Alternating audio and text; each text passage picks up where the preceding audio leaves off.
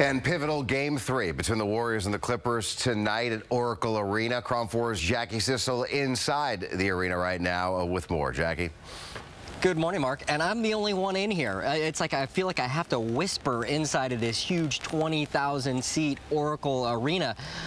But let's face it, come tonight at 7:30, you're going to have to shout just to hear your own voice because 20,000 strong here for Game 3. And as you said, it's a pivotal Game 3. The series is tied at 1. Here's some video from the game on Monday night. Not a great turnout for the Dubs in that one. They lost by 40. But the big news is they actually tied this series at 1. They took one of 2 games against the Clippers down in L.A. So they come back here for Game 3. You know, Oracle is known for the fact that this crowd is unbelievable. If it's not the loudest, it's one of the loudest arenas in the entire NBA, and they're going to be out in force today. Everybody gets a free T-shirt when you show up. The logo is Loud and Proud Warriors, and the loud part is for sure going to have an influence on this game. We had a chance to talk to Mark Jackson and Steph Curry yesterday before the shoot-around and talked about how important Game 3 is, but also how important the crowd is. These fans are the best, and this is a time of year where you embrace them.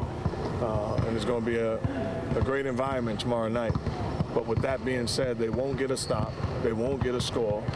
They won't make a free throw. We've got to do our part. We're going to be physical, come back, and like I said, it's about that competitive fire for Game 3 that we're going to need to get it done and protect our home court. It's been a great year for the Warriors. They won 50 games for the first time in 20 years. This is the second consecutive season they've been in the playoffs. Last year they won their first round matchup against the Denver Nuggets. They're hoping to do the same thing to the lower seed, but if they can win tonight, they can take a 2-1 advantage over the LA Clippers.